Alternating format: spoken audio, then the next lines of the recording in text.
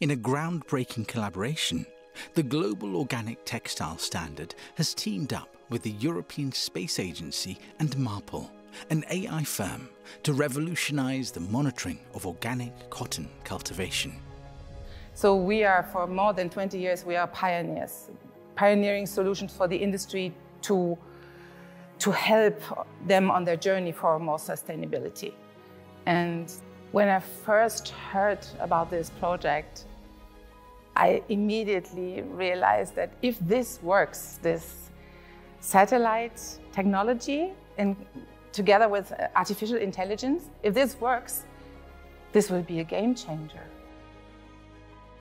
The project tackles two major issues: increasing the availability of organic cotton and strengthening the integrity of organic cotton. For the global textile and fashion industry, I think that one of the greatest benefits that this technology can have is really increasing the amount of organic cotton that can be available. Since some years, the demand for organic cotton exceeds supply tremendously. With this technology, we can identify areas which could be certified to organic agriculture, so according to the IFORM family of standards, but are not certified yet. So it's a low-hanging fruit only by identifying those fields and connect the farmers to the supply chain then, and to bring supply and demand together. The other benefit is the increase in integrity through fraud prevention. We are improving the integrity measures ongoing, and it becomes more and more difficult for fraudsters to undermine the system. We are always looking for technology, and this technology helps us a lot to make it cost efficient. The AI software developed by Marple processes satellite images to distinguish between organic and conventional cotton fields. Cotton Cultivation Remote Assessment, or COCURA, is a technology which is based on machine learning and earth observation.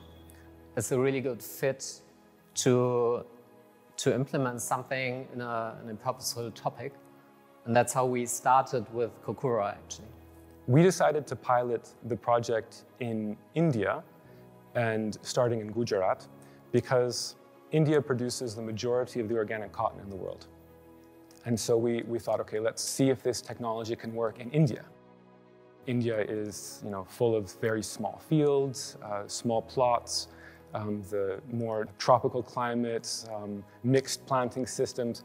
This was a considerable challenge for the AI system to overcome and to design a system that could actually process all those variables.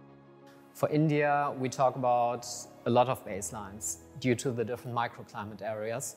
So the technology is a lot more advanced, and it has different layers. And we applied step by step in order to get to the final result, to detect cotton fields, and then in the last step, to distinguish between organic and non-organic.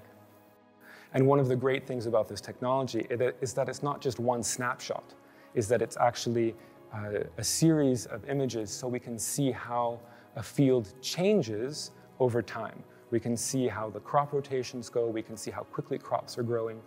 And these are affected by practices that differentiate organic and conventional.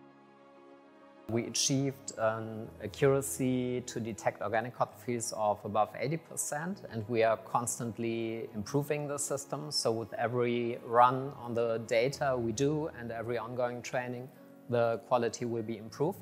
Now that we have demonstrated that it works for many, many climate zones also in India, with the smallholders and all the obstacles, we are very confident, and we plan to extend it all over the world, to have all cotton fields registered finally in our global fiber registry.